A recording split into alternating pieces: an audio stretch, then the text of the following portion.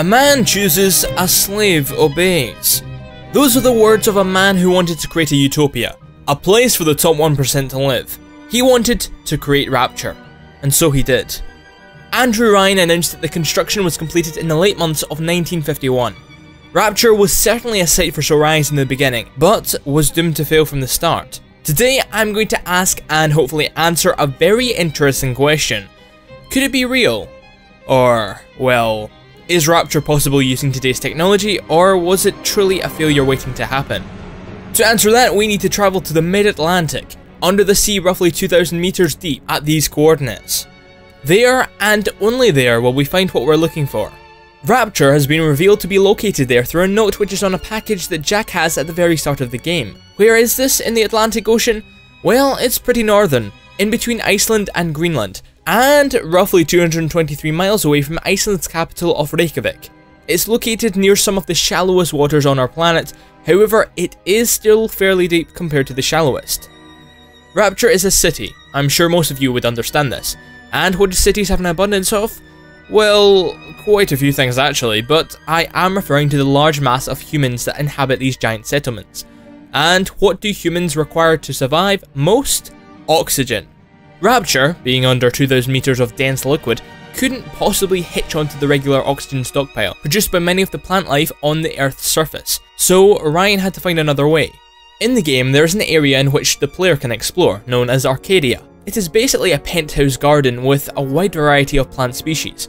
So, we're sorted out for oxygen, right? Well, assuming that this garden and possibly multiple others on top of numerous tall buildings could produce enough oxygen for the city's population, there would be the slight problem with distributing it. This would require major engineering to ventilate it around the whole fucking city. However, that's not the biggest issue. The sunlight is so minor down there it halts many plants from photosynthesizing. The euphotic zone is where most of the underwater photosynthesis takes place. This, however, only goes to around 100 meters or 328 feet deep.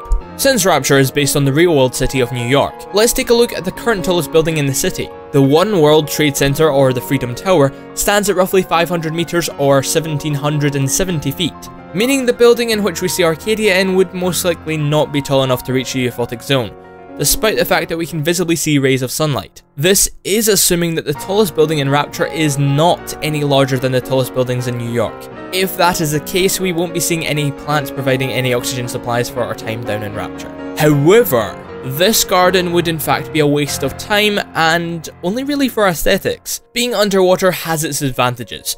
And what is that, I hear you ask? Well, never running out of a fucking water source, and therefore an oxygen source, is a pretty darn good benefit. I'm sure all of you know from one of your first ever science classes that water is H2O, meaning water is made up of 2/3 hydrogen and 1/3 oxygen. Extracting the oxygen from said water would surely be a doddle for Ryan, having some of the brightest minds backing his project. Running a specific electrical current to isolate the oxygen would do it. It's a method that divers and even some submarines have used for many years to retain crucial oxygen pockets for their expeditions. There is even a James Bond-like device that can almost give you an unlimited supply of oxygen whilst underwater. This device is called the Triton Rebreather and was conceived in North Korea by a Mr. Yeon. It functions when the diver bites down on the plastic mouthpiece. This then triggers the two arms on the side of the mask to act as gills. As I previously mentioned, these sorts of devices extract the oxygen away from the hydrogen. This process is done in a small chamber which releases the liquid back into the ocean, allowing for the user to breathe at their own leisure. As with many mobile devices, it is battery powered, and sadly not all batteries last forever. It is, however, dubbed a super micro battery, which is 30 times smaller than regular batteries and can be charged at around 1,000 times faster than any reliable rechargeable battery. It's still in its prototype stage, but it's looking promising for divers out there, so that's definitely not going to be an issue. The device may have extracted the hydrogen away from the oxygen in the water, giving us breathable air, but we have something else that we as humans need rid of. A little gas that we tend to exhale, known as carbon dioxide. On the surface, we don't tend to care for this, as we're essentially giving our fair share back to the plants that provide our oxygen. However, as I mentioned, plants will be pretty scarce down in Rapture, along with being pretty redundant. So, we have to find another way of getting rid of our damn dirty and, most importantly, deadly morning breath. Sadly, a few Tic Tacs won't do the trick. In the Bioshock Infinite expansion, Burial at Sea, the player returns to Rapture in the shoes of Elizabeth. There is a mission in episode 2 in which you're tasked with replacing the CO2 scrubber, which is a device that cleans the CO2 in the air supply that the humans down in Rapture would breathe. In our real world, this technology has been around for plenty of years and has been even used in submarines and spacecrafts when there is no other way of getting rid of the carbon and just keep the oxygen. Even in the early 1900s, the more advanced submarines used similar technology to allow for long periods of underwater travel. The CO2 scrubber is implemented as a part of the air filtration system and can filter out the carbon gas, funneling it down a different pipe away from the general populace. This could then be harvested in numerous ways, one of which could be focused on vegetation growth if the buildings were somehow high enough to reach the euphotic zone that I previously mentioned. So far so good, right?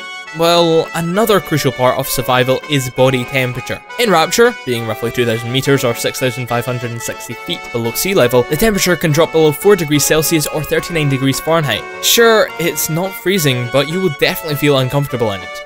Your body will slowly drop in temperature unless you can find another source of warmth, via many layers of clothing, a lovely fire, or central heating. You probably don't feel drastically cold very often in your own home due to 21st century central heating, which averages out between 16 to 21 degrees Celsius or 64 to 70 degrees Fahrenheit depending on the time of the year.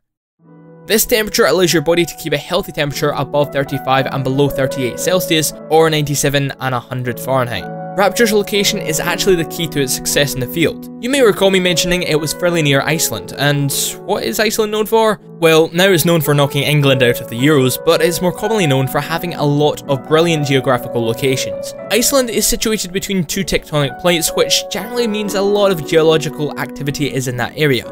In 2010, you may recall the volcano of, I'm not even gonna try that. Anyway, this volcano erupted, causing a major air traffic disruption due to a massive ash cloud it created. This sort of thing happens on a regular basis along that tectonic plate, although we don't notice it most of the time as we don't experience any major inconvenience as they generally aren't to this scale. Anyway, these events can produce massive amounts of energy in numerous ways. Geothermal energy has actually become a very popular source of renewable energy in Iceland, so much so that it's actually used to produce 85% of the country's total energy usage. And you know what? The folks over at 2K have made their fictional city use this exact method. The 8th level within Bioshock, being Hephaestus, is a giant power station designed by Andrew Ryan to harness the heat from geothermal vents on the ocean floor. It was an early structure in the construction of the city to make sure it would definitely have power throughout the building process. So it's sorted for electricity, but what about the thing I was actually talking about? Heat. Well, in case you've missed the whole point, I'll say it again. Rapture uses geothermal energy, which is basically pockets of natural heat energy being pushed out from the depths of our planet. The folks under the sea will be able to capture and harness this energy in both power for lights alongside anything else electrical, along with ye old central heating. So, Rapture's looking pretty good, isn't it? Oxygen? Check. Relieved of deadly amounts of carbon? Check. Heating and electricity? Double check. So, why doesn't it exist in our real world already? One major flaw that I subtly mentioned early on was the location of the city. There are multiple areas along the mid-Atlantic ridge which in fact would be much more suitable. The problem is actually the depth. The skyscrapers that are roughly 2,000 meters under the ocean would undergo around 20,500 kilopascals of pressure, which is about 203 times that of water buildings at sea level receive. The force would ultimately crush the buildings from the outside in, especially those that are much taller. Some of you may be wondering, what about the underwater hotel buildings currently being built across the world, be it in Fiji or Dubai? Well, they are in much shallower waters in comparison to what Rapture would be in. The Deep Ocean Technology Dubai project only plans to go about 10 to 15 meters below the sea level in a very controlled environment. It's certainly a start, but look at the architectural design. Very smooth and streamlined in comparison to our blocky skyscraper-like buildings in Rapture.